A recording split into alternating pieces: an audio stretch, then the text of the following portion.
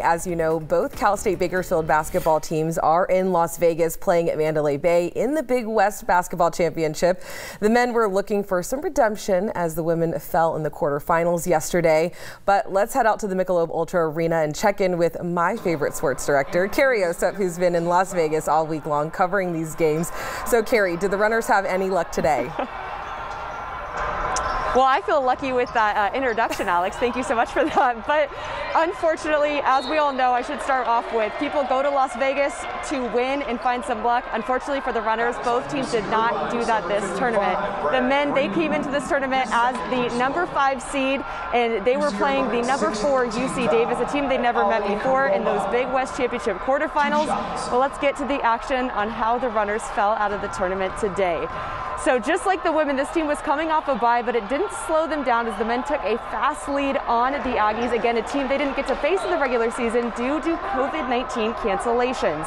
But there still were big-time plays from big-time playmakers for the runners, and one would be senior Taze Moore, who would come away with the two-handed slam, and as well as big defensive plays, as we've come to recognize from the runners.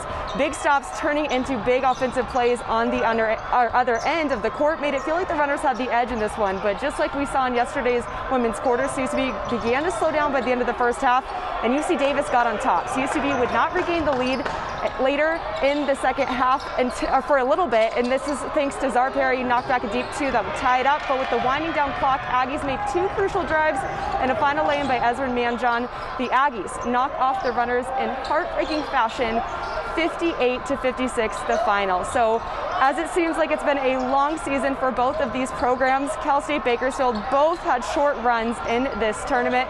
But of course, we want to recognize that today is a pretty historic day for the world of sports. On March 11th, 2020, that is when the NBA shut down. And a day later, the WAC tournament would be canceled, and Cal State Bakersfield was in Vegas a year ago, and they didn't even get to play a game, and here we are a year later. So it's a win either way, regardless of them actually winning on the court. It's still awesome to see these teams get to play in a tournament, but it's very different, obviously, without fans in this arena, and of course, just a different look all around. But again, heartbreak for the Cal State Bakersfield basketball teams as both of them fall out in this tournament, Alex. Yes, Carrie, I'm very happy to see you out there back in Vegas covering our two home teams here. But I do want to ask you, how has the tournament been different without fans in the stands? Yeah, so you see one person right there, but all around it's pretty empty in this arena, Michelob Ultra Arena, and usually there's a lot of fans. This is where the Las Vegas Aces play, so it's pretty quiet. You can still hear the noise. It kind of sounds like a real atmosphere, I'm sure, to you guys. But the one interesting thing is they do have sections for the student athletes, so when the men were playing, the women would cheer them on and vice versa, and some of the coaches. So a cool moment I got to see was Greg McCall, the head coach of the women's basketball team, was cheering on his son today, and you could hear him all around the arena because there's no other noise. So it's pretty interesting, but again, the best part about March Madness, Alex, is the fans. And so that's been a little bit tough to witness, but you know, we still had some great storylines for both teams, so I want to say congratulations to them. But it was a quick trip to Vegas for me, that's for sure.